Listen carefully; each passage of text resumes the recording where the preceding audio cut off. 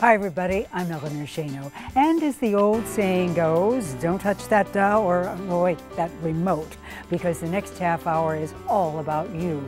We are going to offer proof that age has no boundaries when it comes to beauty.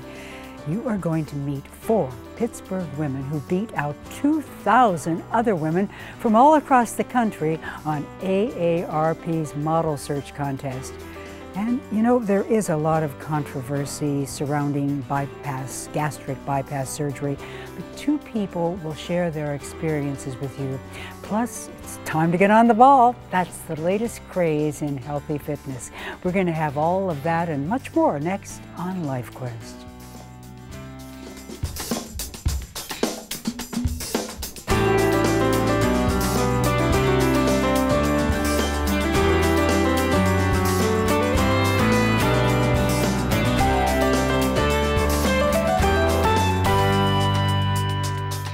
This is really amazing. 9 women over the age of 50 featured in a recent issue of AARP magazine.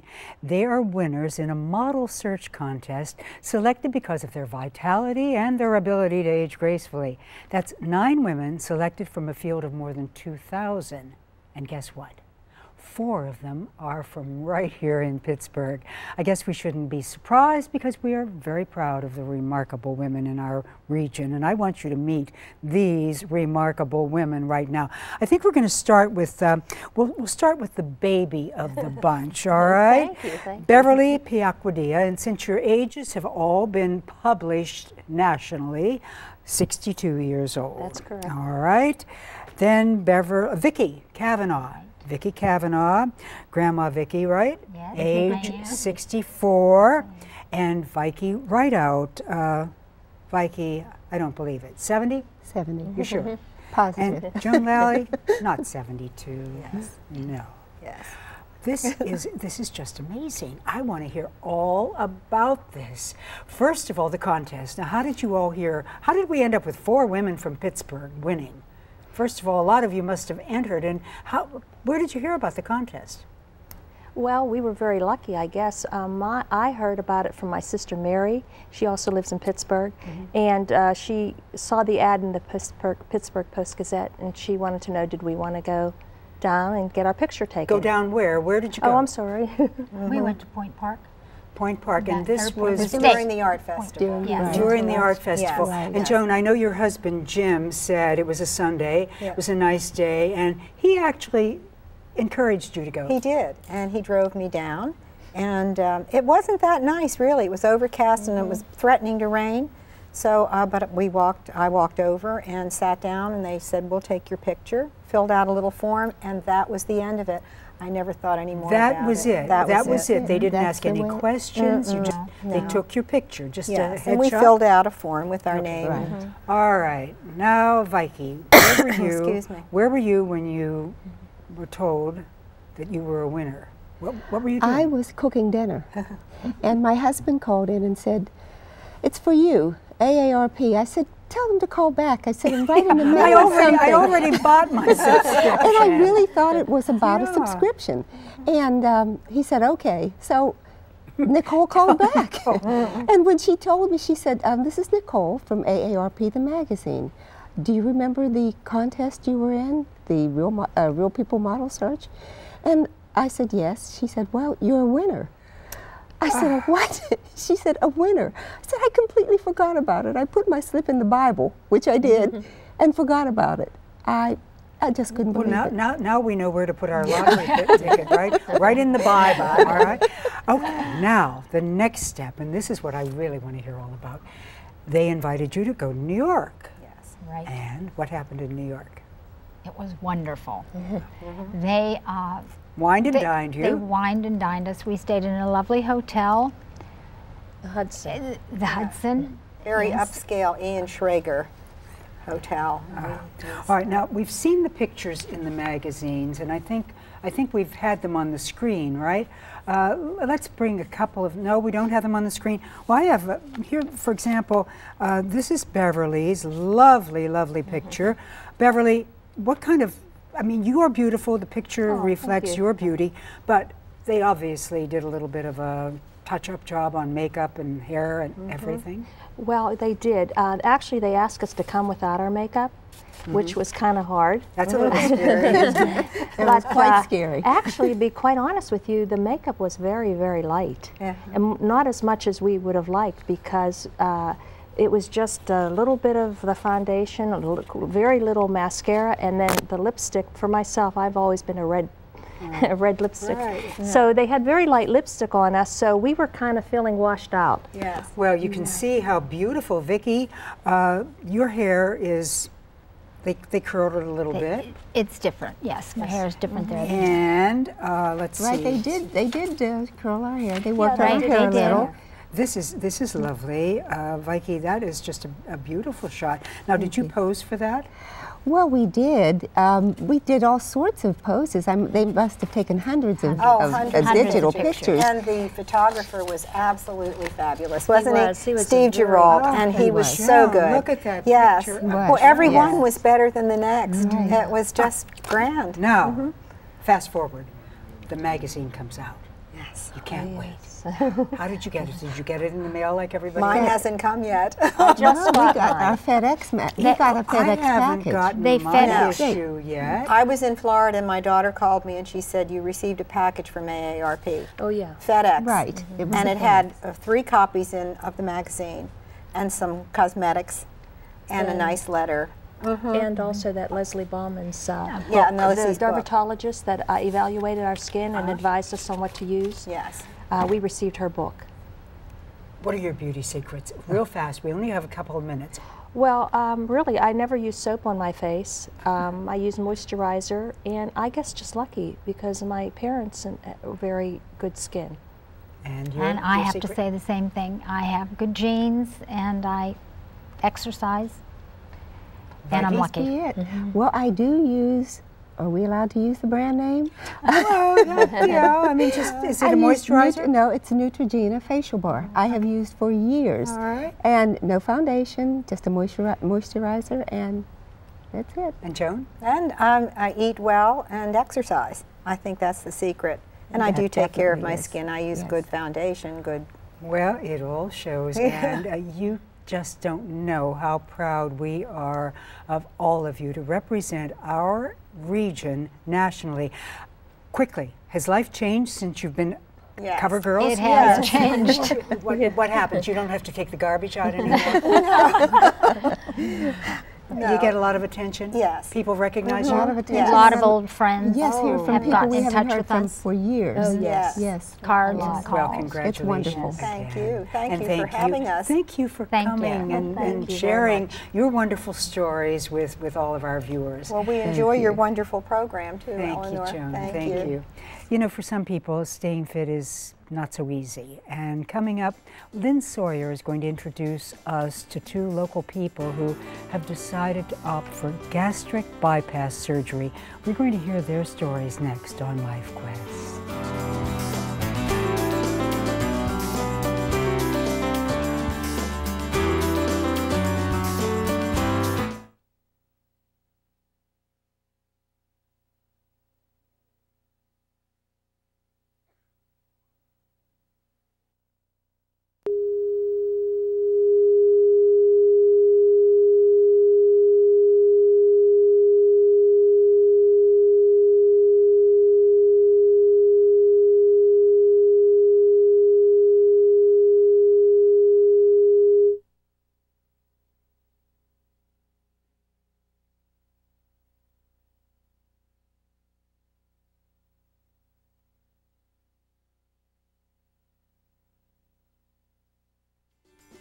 We've tackled the topic of obesity on LifeQuest so many times.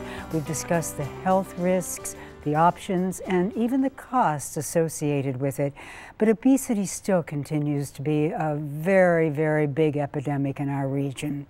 You know, Lynn Sawyer had a chance recently to speak with 2 people who made the decision to have gastric bypass surgery, which is not an easy choice to make. You're right, Eleanor. Gastric bypass surgery is considered somewhat controversial.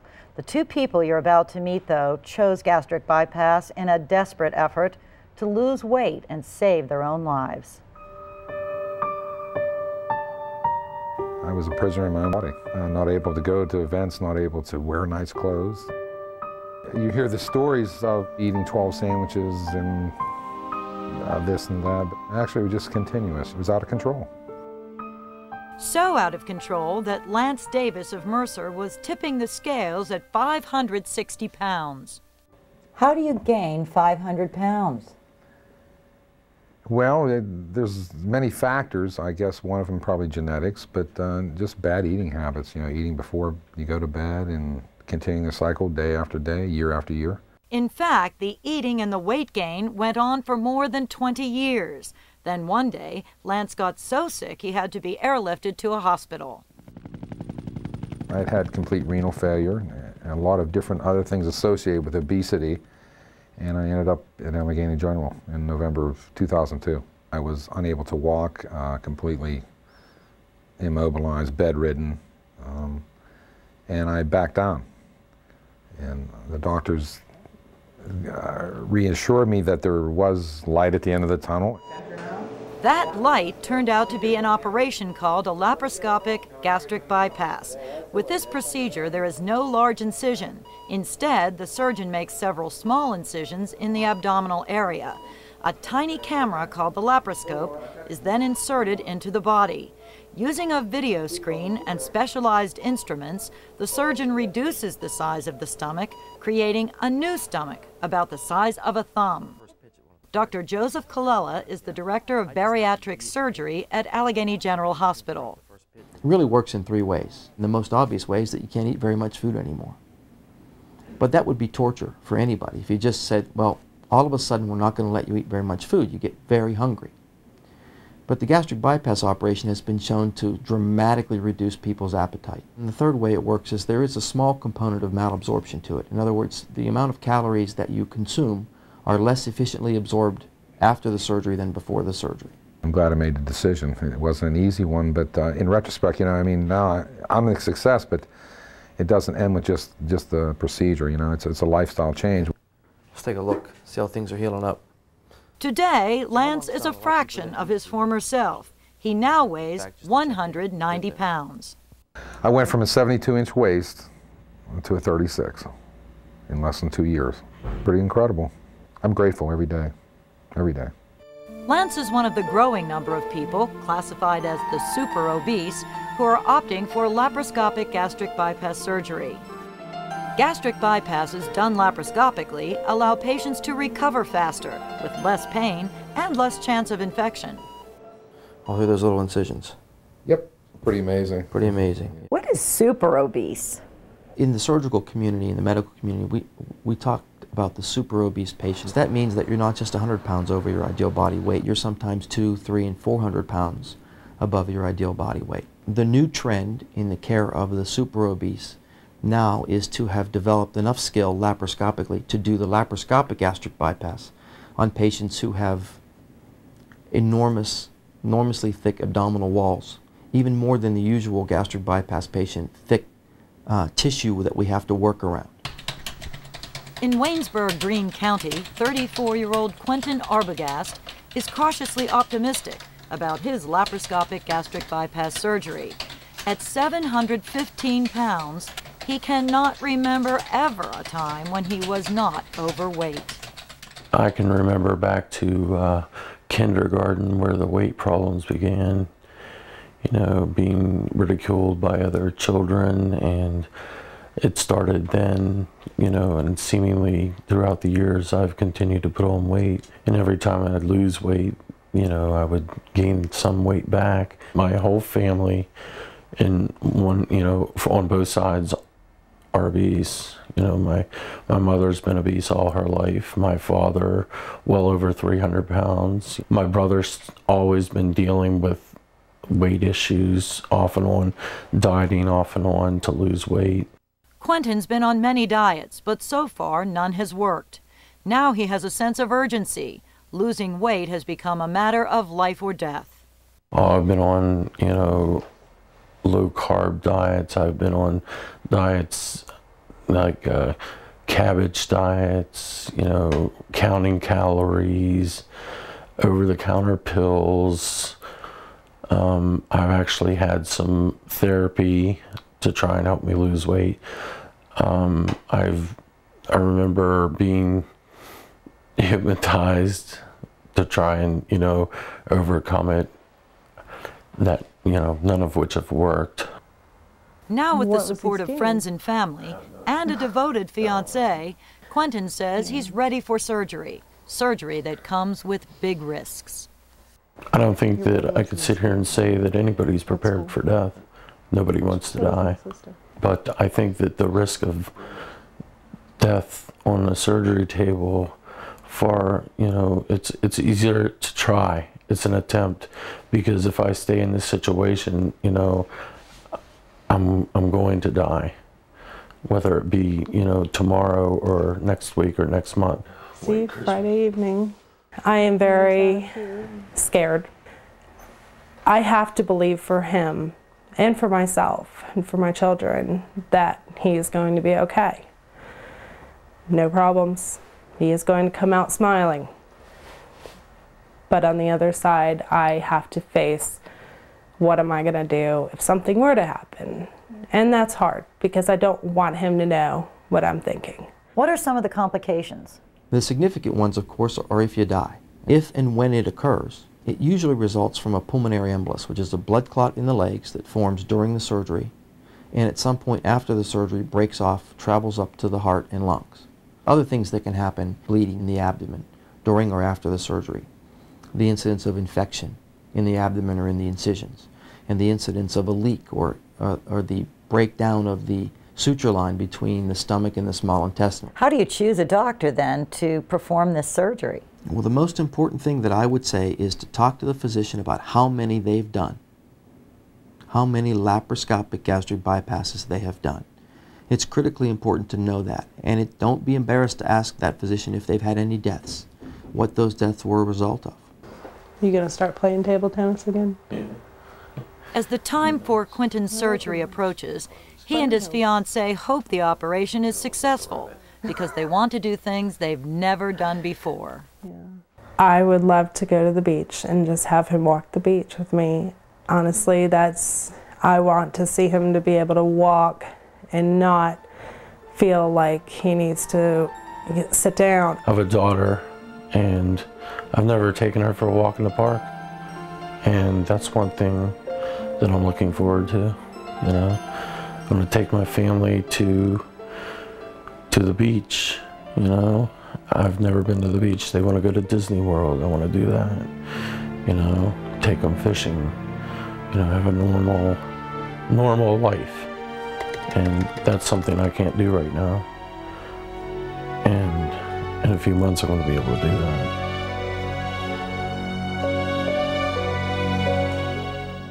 Great couple.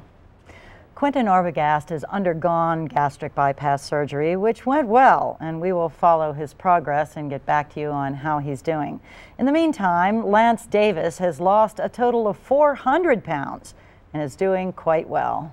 It's unimaginable, isn't it? What a touching story. And I'm so glad to hear that Quentin is doing well, and we'll wait for your next report. Thank you so much, Eleanor. Lynn. Well, coming up next, it's time to get on the ball if you want to stay fit and trim, and we'll see what that's all about next on LifeQuest.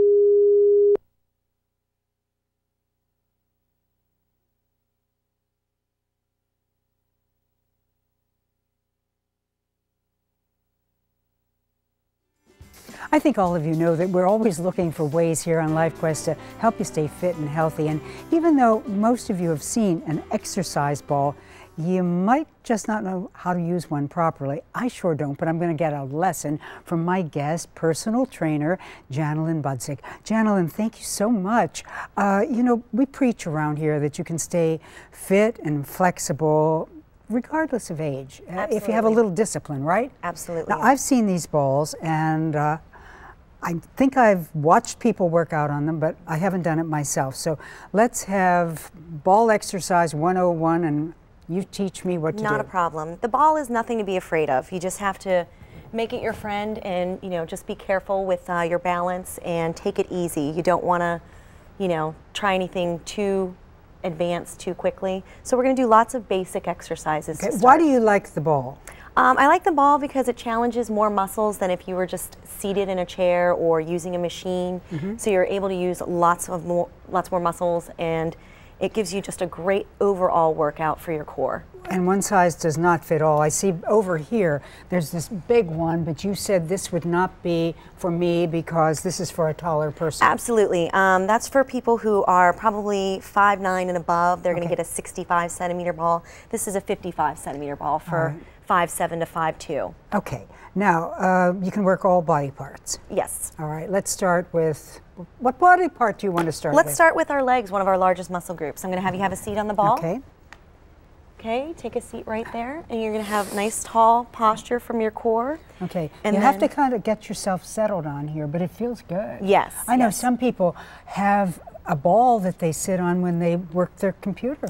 And that is something that is great to do if you work in an office type setting to get some added fitness in your day. Because you really do have to sit up straight, and you have to engage your core in order to stay on here. Absolutely. Okay, what are we going to do? Okay, the first thing you're going to do is bring your heels back a little bit.